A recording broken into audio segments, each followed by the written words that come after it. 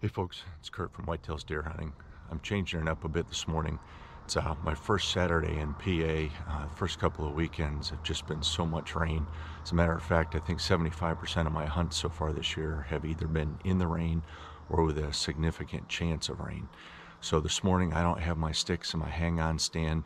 I'm going to be mobile this morning. I've got a stool and I've got everything that I need in a fanny pack. I'm going to go sit in an area that I found last year at the end of gun season. It's about 200 yards from a clear cut. It's right on the edge of some thick stuff, and I had found a scrape there last year. So I'm going to start there this morning, and then there's probably about a 30-acre clear cut. It's got a lot of edge and transition that I'm just going to take my time for about 3 or 4 hours today, walk, stalk, explore, and hopefully either get a shot at a deer this morning or find a real solid spot to come back to and set up in the next 2 weeks. Okay, let's get out in the field.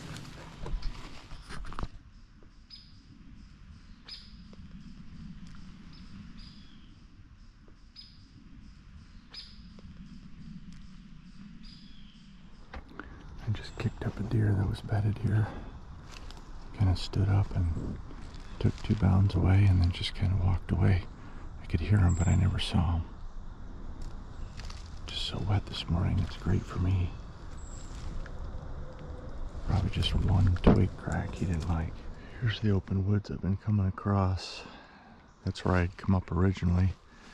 And then here's this top corner, this clear cut. So I got a trail right here. I'm going to work along the edge of this trail.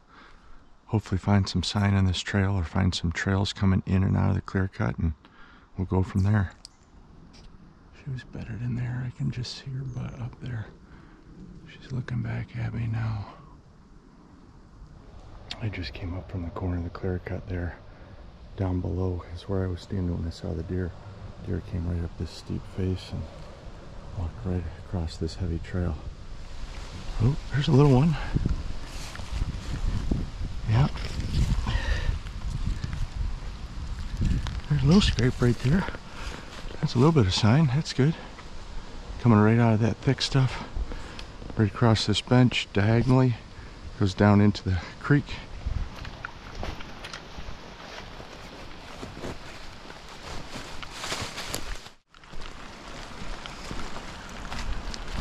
Well, I'm back. Got a little bit warm there that last hour, but got everywhere taken care of that I wanted to look at.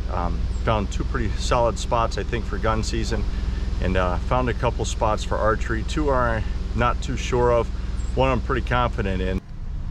You need to learn how to hide, buddy. Not hiding too good there. Yeah, hunters are gonna come after you next year. Altogether, a successful morning. Saw 3 deer, found 2 solid gun spots to sit, and I found a place to sit for archery. So we'll see how that goes as we look at winds and weather and days off, and hopefully I can get down to hunt that spot at least once this year. Well, I got out of work tonight, went home, grabbed my stuff real quick, and headed right down to PA. This past weekend I came down on Saturday and pretty much did just a real slow scout to find a couple of places to sit for gun season and hopefully find some fresh sign to come back down and sit for archery. I found a real solid place, so I'm heading here tonight. There's somebody that's got a blind fairly close to it, so depending upon whether or not a car is there, I just may go to my second option. But it's a real sunny, warm night. I don't expect to see anything moving until right at dark, but I'm in between a clear cut and a creek in some real thick stuff, and I found a whole bunch of fresh scrapes and rubs this weekend, so I'm hoping to see a little bit of action. Buck are just starting to get moving, seen a couple of dead ones on the road the last couple of days, so I'm psyched to get out, get in the woods.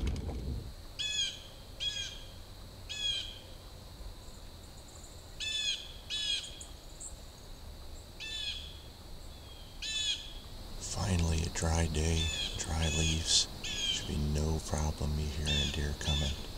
That's a bonus after sitting in the rain for a couple of weeks of getting surprised by deer time and time again.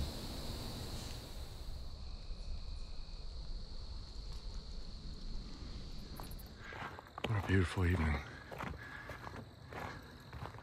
Got to sit in one of those real ugly spots where you can't see more than 30 yards. just real super thick. There's got to be some big deer in there. Tons of sign around a clear cut. Water near it. PA Mountains are tough to hunt, man. But one of these days I'm gonna connect on one of these bruisers. Okay, time to change clothes and head home. Here it is, November.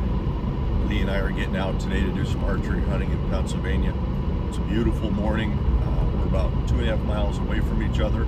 So we're both gonna get out to our stands, get set up, and text each other. And we both have a buck and doe tag. So one of the two of us is hoping to get something this morning.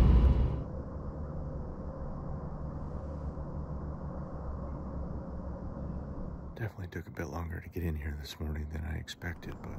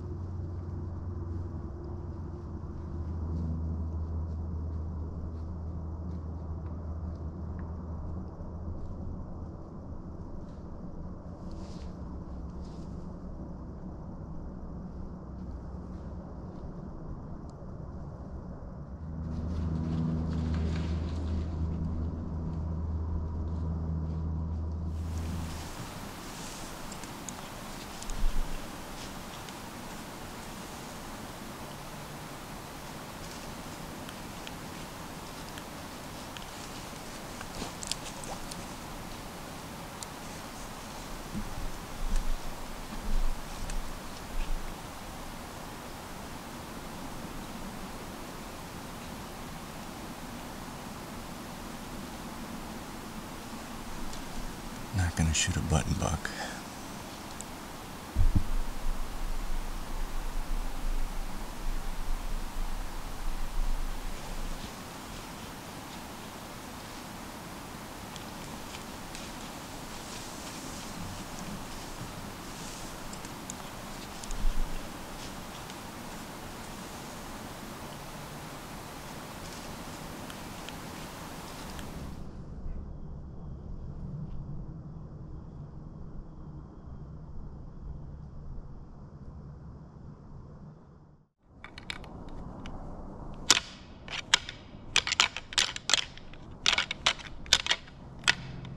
About 10 after 10, I'm gonna give it about 20 more minutes.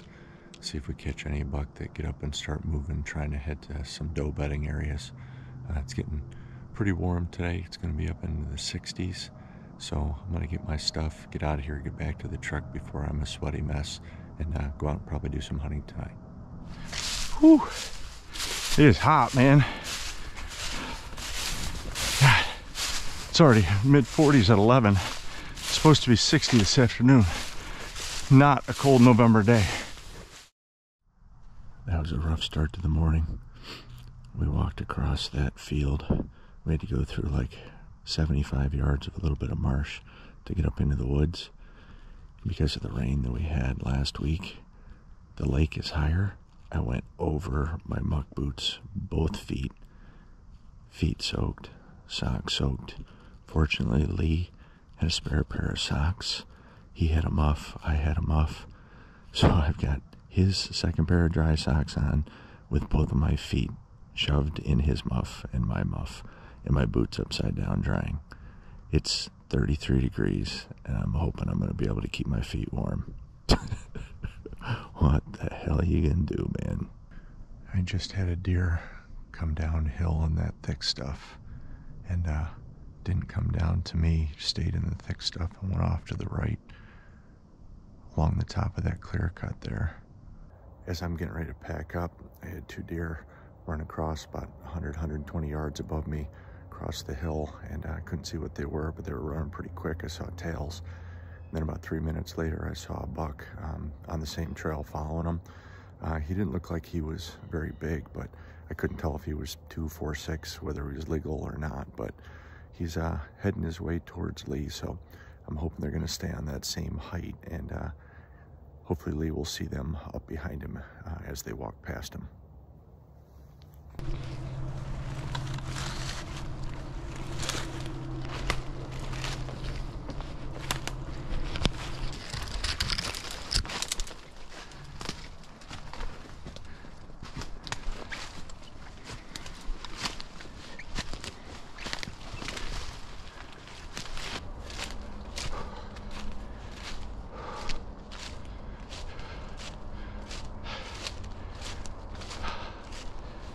I kick anything up to you?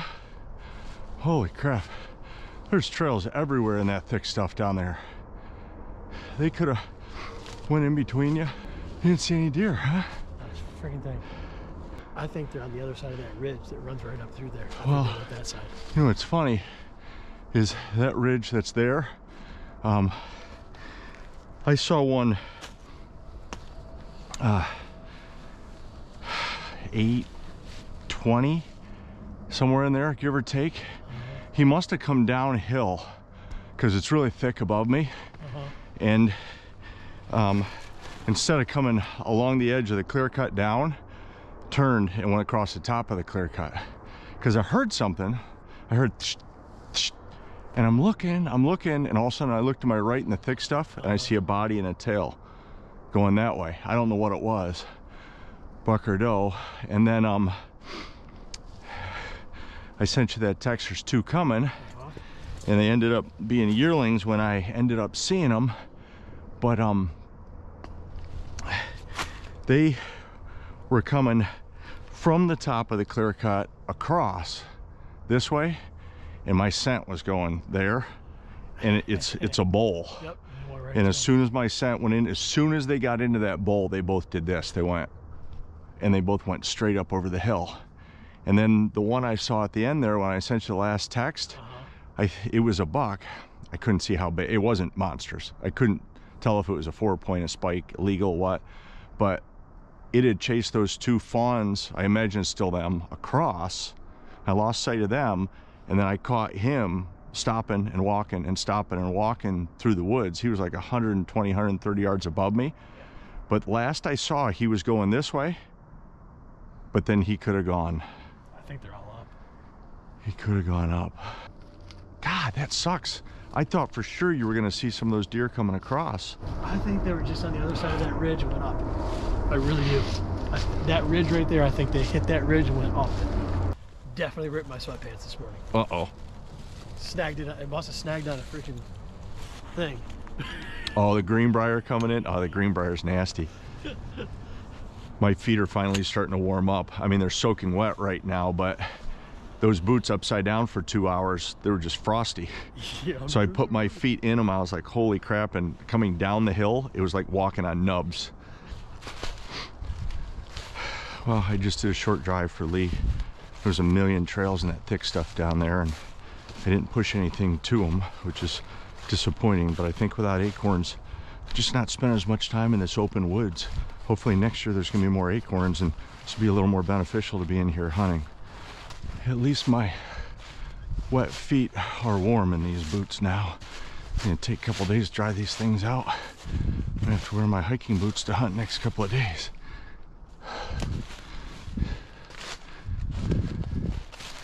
What we do for hunting. I mean, like I said, this is the third time I've been through there. The water's never been that high. I didn't anticipate the water was going to be high enough to go over my boots. It was deep. It's never been more than ankle deep. And short guy here, water went right over the boots, right down to the socks.